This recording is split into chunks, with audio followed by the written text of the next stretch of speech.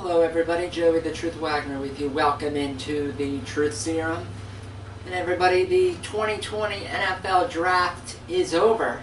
So I want to go over and review the picks for the Pittsburgh Steelers this year. But everybody, before I get into those picks, the video tonight is being brought to you by SeatGeek. When the sports are back, and hopefully for football season it can be as normal as possible, but when the football is back, SeatGeek is the place you want to get your tickets. Great seats, great price. Can't get any better than that.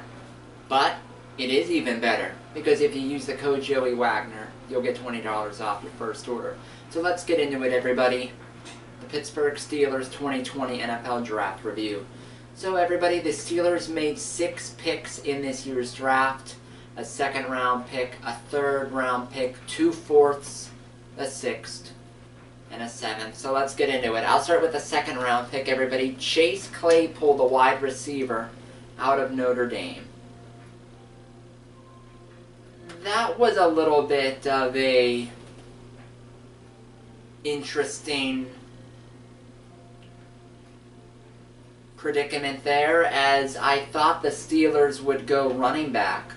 I really did. I thought the Steelers would go running back in the second round. I thought that was their biggest need, to get a star impact player from day one by a mile. But the Steelers did not go running back, even though they had J.K. Dobbins fall right in their lap at the 49th pick. He was still around.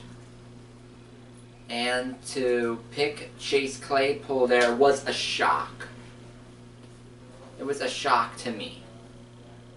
But everybody, Chase Claypool, he is an athlete. He is the definition. You look up the word athlete in the dictionary, you're going to find Chase Claypool.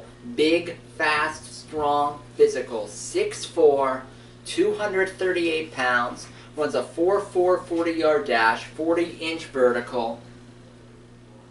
Big Ben going to be very happy with this pick, because he has a threat at wide receiver. Has a threat at wide receiver. Can be a deep threat, a red zone threat, a threat for Big Ben that'll help out the offense. I would have went J.K. Dobbins and a running back with a second round pick. Got the wide receiver later. But the Steelers got Chase Claypool. I'd say the second round pick, with Claypool, himself, I'd say it's a B grade pick. But because they passed on Dobbins and got Claypool instead, I'll bump that down to a B minus. Okay, let's go to the third round. The Steelers got Highsmith, the edge rusher from Charlotte. From what I've only read good things about him, Dabo Swinney, the Clemson head coach, had very good things to say about him. He said that when we played Charlotte, he was the best player on the field for them by a mile. Had 14 sacks, can come in, contribute on special teams, be the reserve backup outside linebacker to T.J. Watt and Bud Dupree. Could he be a future replacement for Bud Dupree if they don't sign him long term? We'll see.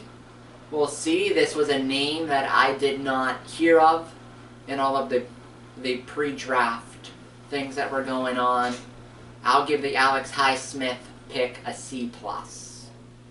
C+! But let's move on to the fourth round, everybody. Fourth round pick, the first one was the running back Antoine McFarland Jr. out of Maryland. Very fast. The name of the game for McFarland is speed. Runs a 4.4. 4.4 speed. Can catch the ball out of the backfield. Different type of running back. A change of pace when you compare them to the power running backs that the Steelers have of James Conner and Benny Snell. Complete change of pace. Can be that third down back. Can return kicks on special teams. Jalen Samuels, but faster. Don't be surprised if Jalen Samuels might be on his way out with this pick with Antoine McFarland. I'll give this pick a B. I'd give it a higher grade, but the Steelers wouldn't have drafted running back here if they would have got J.K. Dobbins in the second round. Pick number 135, the second fourth-round pick for the Steelers. They got guard Kevin Dotson out of Louisiana Lafayette.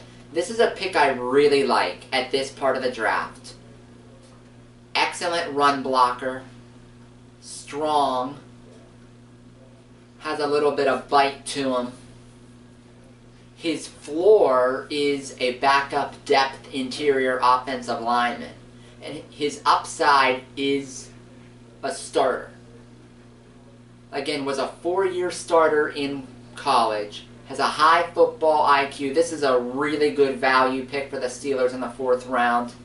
And he's also a hoot on social media if you haven't found it yet. But Kevin Dotson, I'd give that an A- pick for the 4th round of the draft. Let's go on to the 6th round pick. That is safety Antoine Brooks Jr., also out of Maryland. So Mike Tomlin was getting all of the intel from his son, who goes to Maryland, as the Steelers drafted two Maryland players in this draft. Brooks, in this draft, he was the best safety against the run. In pass coverage, you don't want him in pass coverage.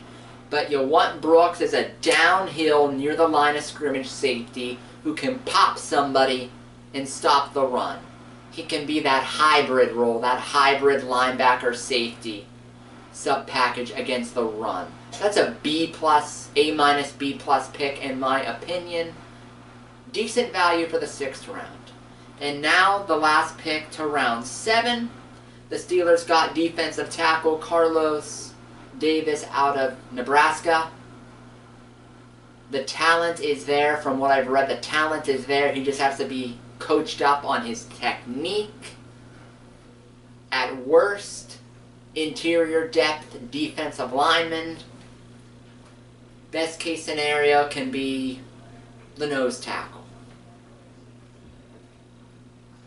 Like I said to everybody, from what I read, his talent is through the roof. He just has to work on his hand placement and his technique to use his big body and his talents better. I'd give that pick B to B+. So there you have it, everybody. That's my overall thoughts on the Steelers 2020 NFL Draft. So there were some picks that I really liked, like the Kevin Dotson pick and the Anthony McFarland pick. There were picks that I thought were okay, like the Chase Claypool pick and the Antoine Brooks pick. Everybody, overall, I'd give the Steelers overall on the whole draft a B- grade for the draft. They got depth at positions that they needed it at. They needed offensive line depth. Check that. Defensive line depth. Check that box. Secondary depth. Got that. Got more running back depth, wide receiver depth, pass rusher depth. They all got depth for the team, which was needed. So this draft checked all of the needs boxes for the Steelers. Everybody, to be honest, my least favorite part of their draft this year is that they had J.K. Dobbins right there at the 49th pick and they didn't take him. It was such an obvious pick to me that I can't believe they didn't make it. I pray and I hope that Chase Claypool turns out to be this 6'4" deep threat star, so it takes the sting out of J.K. Dobbins going to the Ravens 6 picks later. But everybody, we'll see how it goes. Overall, I think the Steelers did okay with the draft. I'll give them a solid B-. So everybody, I hope you enjoyed my thoughts on the Steelers 2020 NFL Draft. As always, leave your comments below. What did you think of the Steelers Draft? You like it, not like it, hate it? Which picks do you think are home runs, picks you think are going to be bust, or somewhere in between? Want to read those comments? As always, please like the video, please click that like button, and subscribe to the channel. And everybody, this week, Steelers-wise, I'll be talking about the schedule release coming out. I might release a mock schedule. for the Steelers this year. We'll see what goes on, but make sure you're here for that. As always, everybody, I hope you have a great week. Thank you so much for tuning in. Stay safe out there. Make sure you wear gloves, mask, social distance. Keep all of us safe. God bless, and signing off from the Truth Serum, Joey the Truth Wax.